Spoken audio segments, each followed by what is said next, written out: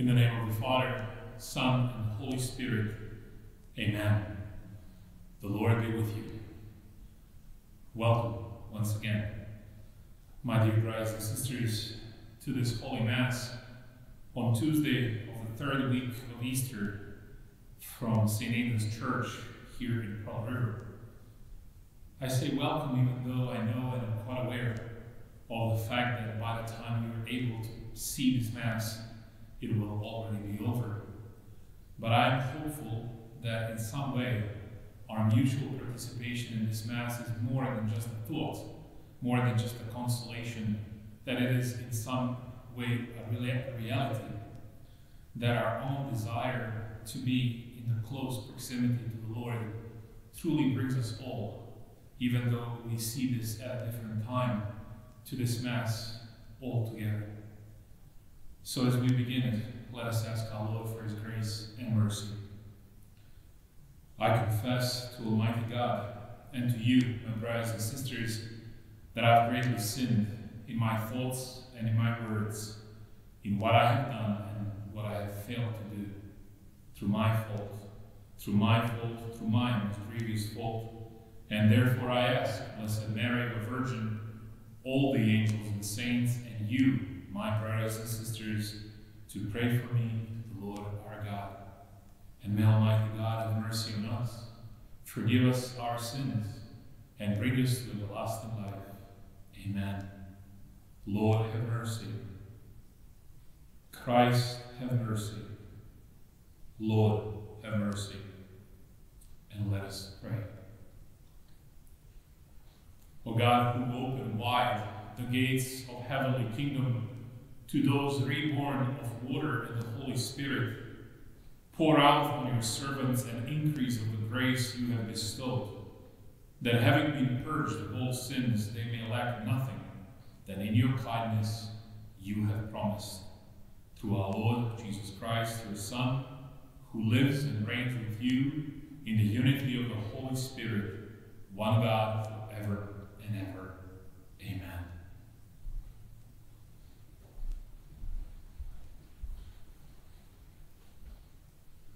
A reading from the Acts of the Apostles. Stephen said to the people, the elders and the scribes, "You stiff-necked people, uncircumcised in heart and ears, you always oppose the Holy Spirit. You are just like your ancestors. Which of the prophets did your ancestors not persecute? They put to death those who foretold the coming of the righteous one, whose betrayers and murderers you have now become. You received the law as transmitted by angels, but you did not observe it." When they heard this, they were infuriated, and they ground their teeth at him. But Stephen, filled with the Holy Spirit, looked up intently to heaven and saw the glory of God, and Jesus standing at the right hand of God. And Stephen said, "Behold, I see the heavens opened and the Son of Man standing at the right hand of God." But they cried out in a loud voice, covered their ears, and rushed upon him together. They threw him out of the city and began to stone him. The witnesses laid down their cloaks at the feet of a young man named Saul. And as they were stoning Stephen, he called out, "Lord Jesus, receive my spirit." Then he fell to his knees and cried out in a loud voice, "Lord, do not hold this sin against them." And when he said this, he fell asleep. Now Saul was consenting to his execution. The word of the Lord. Into your hands, O Lord, I commend my spirit. Be my rock of refuge, a stronghold to give me safety. You are my rock and my fortress. For your name's sake, you will lead me and guide me. Into your hands, O Lord, I commend my spirit. Into your hands I commend my spirit. You will redeem me, O Lord, O faithful God. My trust is in the Lord. I will rejoice and be glad of your mercy. Into your hands, O Lord, I command my spirit. Let your face shine upon your servant. Save me in your kindness. You hide in the shelter of your presence from the plottings of men. Into your hands, O Lord, I command my spirit. Alleluia, alleluia. I am the bread of life, says the Lord. Whoever comes to me will never hunger. Alleluia, alleluia.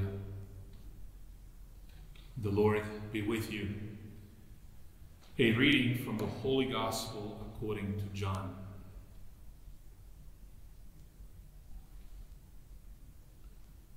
The crowd said to Jesus, "What sign can you do that we may see and believe in you?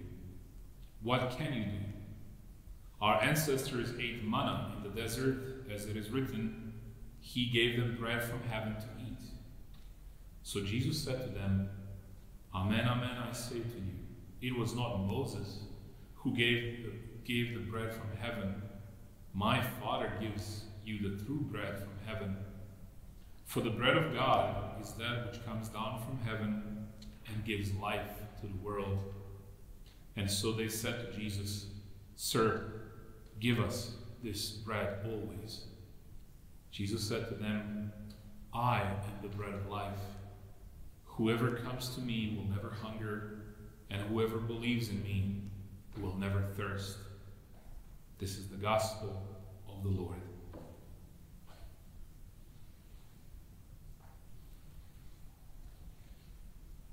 As I read these words, I'm really taken aback with the fact of what Jesus promises us when he says, "I am the bread of life, and whoever comes to me will never hunger. Whoever believes in me will never thirst." And yet it seems that in these days, the hunger grows ever greater each and every day. Hunger for being here. Hunger for filling these pews.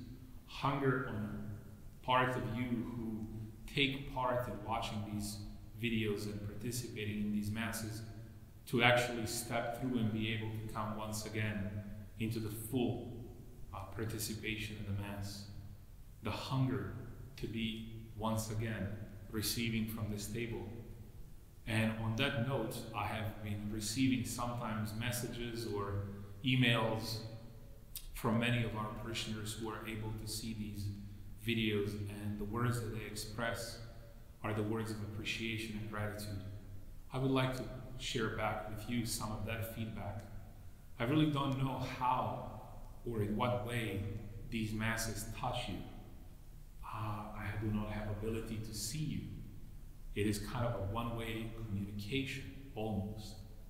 But I'm hopeful that in many ways, it is not merely the presence or the possibility of the video, but the real presence of the one who comes to us through it in his words and in this sacrament, even though not completely, that it is his presence that gives so many of us a positive and a good feeling at being a part of the Mass, even though we are separated, even though you are at your homes and I'm here in the church.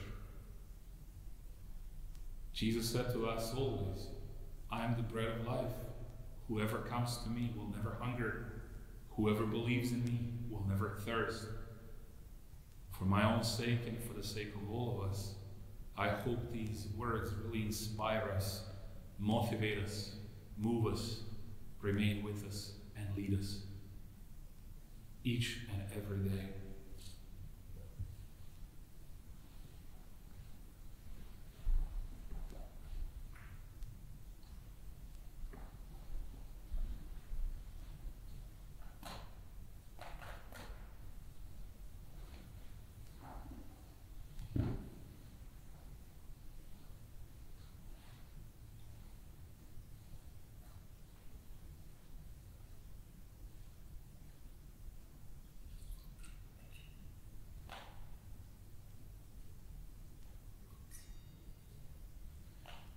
Blessed are you, Lord God of all creation, for through your goodness we have received the bread we offer you, fruit of the earth and work of human hands, and will become for us our spiritual food.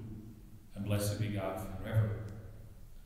Blessed are you, Lord God of all creation, for through your goodness we have received the wine we offer you, fruit of the wine and work of human hands, that will become our spiritual drink. And blessed be God forever. Lord God, we ask you to receive us and be pleased with the sacrifice we offer you with humble and contrite hearts.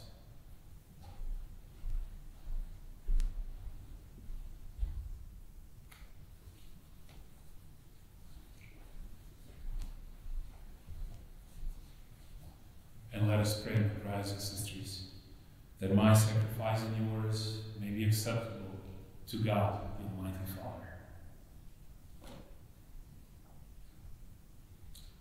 Receive, O Lord, we pray, these offerings of your church, and as you have given her cause for such great gladness, grant also that a gift we bring may bear fruit in perpetual happiness, through Christ our Lord. Amen. The Lord be with you, and with your spirit lift up your hearts. We lift them up to the Lord, and let us give thanks to the Lord our God. It is right and just. It is truly right and just, our duty and our salvation, at all times to acclaim you, Lord. But in this time above all, to laud you yet more gloriously when Christ, our Passover, has been sacrificed. He never ceases to offer himself for us, but defends us and ever pleads our cause before you. He is the sacrificial victim who dies no more, the Lamb once slain who lives forever.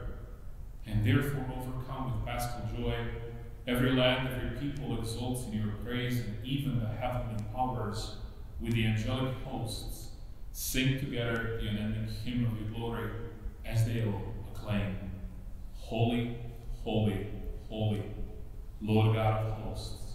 Heaven and earth are full of your glory. Hosanna in the highest. Blessed is he who comes in the name of the Lord. Hosanna in the highest. You are indeed holy, O Lord, the fount of all holiness. And make holy, therefore, these gifts, we pray, by sending down your Spirit upon them, so that they may become for us the body and blood of our Lord Jesus Christ. At a time when he was betrayed and entered willingly into his passion, he took bread. Giving thanks, he broke it and gave it to his disciples, saying, Take this, all of you, and eat of it, for this is my body, which will be given up for you.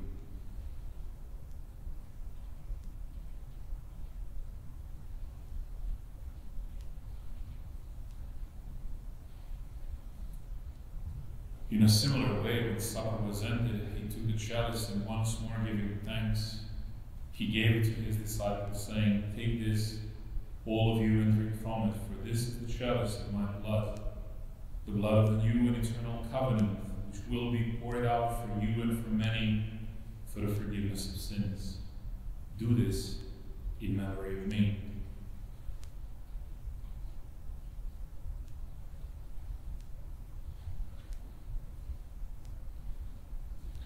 And let us proclaim the mystery of faith. When we eat this bread and drink this cup, we proclaim your death, Lord, until you come again. And therefore, as we celebrate the memorial of his death and resurrection, we offer you, Lord, the bread of life and the chalice of salvation, giving thanks that you have held us worthy to be in your presence and minister to you. Humbly we pray that, partaking of the body and blood of Christ, we may be gathered into one by the Holy Spirit. Remember, Lord, your church spread throughout the world, and bring her to the fullness of charity, together with Francis, her Pope, Timothy, her Bishop, and all the clergy. Remember also our brothers and sisters who have fallen asleep in the hope of the resurrection, and all those who have died in your mercy. Welcome them into the light of your face. Have mercy on us all, we pray, that with the Blessed Virgin Mary, Mother of God, with Blessed Joseph, her spouse, with the blessed apostles and all the saints who have pleased you throughout the ages, we too may merit to be co-heirs to eternal life, and may praise and glorify you through your Son, Jesus Christ. through him, and with him, and in him. O God, Almighty Father, in the unity of the Holy Spirit, all glory and honor is yours, forever and ever. Amen. And let us now praise our Savior who commanded us. Our Father, who art in heaven, hallowed be thy name, thy kingdom come, thy will be done on earth as it is in heaven. Give us this day our daily bread, and forgive us our trespasses, as we forgive those who trespass against us. Lead us not into temptation, but deliver us from evil. Deliver us, Lord, we pray, from every evil, and graciously grant peace in our days, that by the help of your mercy we may be always free from sin and safe from all distress, as we await the blessed hope and the coming of our Savior, Jesus Christ. And Lord Jesus Christ, who said to your apostles, "Peace I leave you, my peace I give you," look not on our sins, but on the faith of your church, and graciously grant her peace and unity in accordance with your will, who live and reign forever and ever. Amen.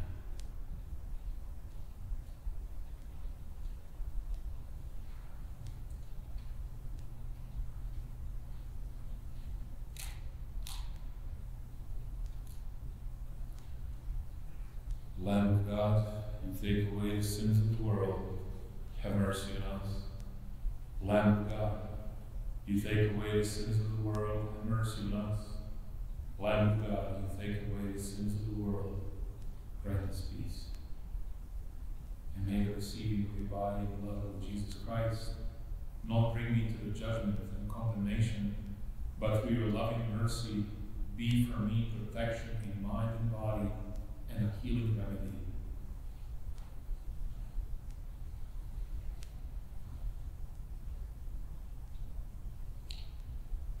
Behold, the Lamb of God.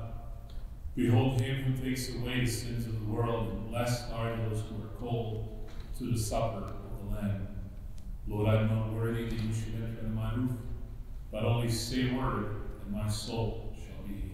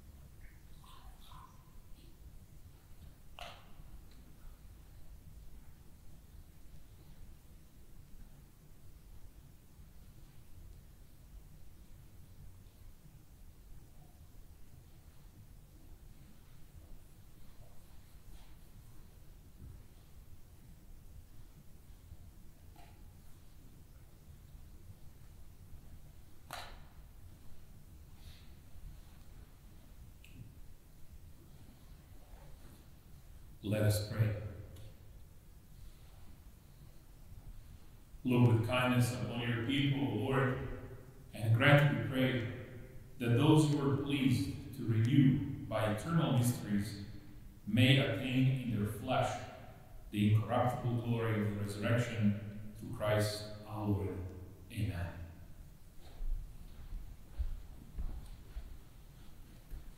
And as is customary on a Tuesday, we will now do our devotion to St. Jude.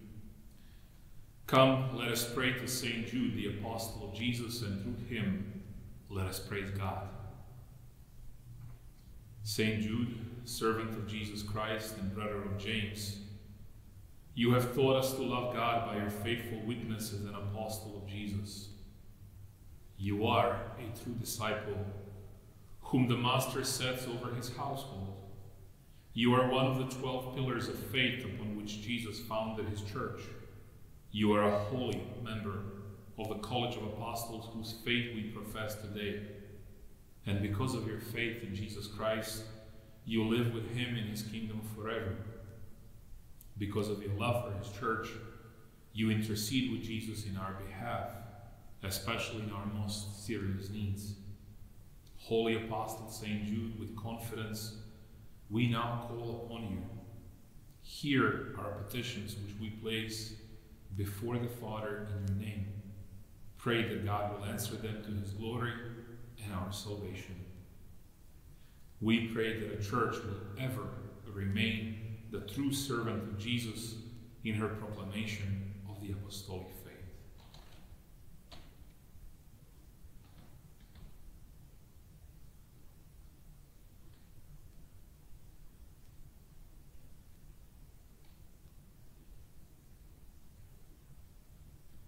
We pray that our society may be converted to Christ by our example of faith.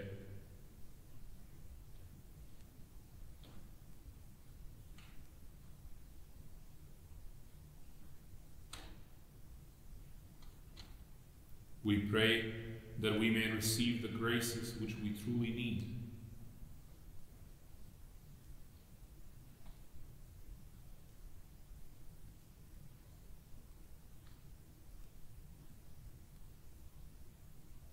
We pray that we, by our good works and penance, may one day be joined to the Church in heaven to sing praise to God forever. And we pray to you, St. Jude, to intercede for us in all our needs, spiritual and temporal. And we pray with you these words taken from your letter to Christians. Now to the one who can keep you from falling and set you in the presence of his glory, jubilant and above reproach, to the only God, our Savior, be glory and majesty, might and authority, through Jesus Christ our Lord, before all time, now and forevermore. Amen.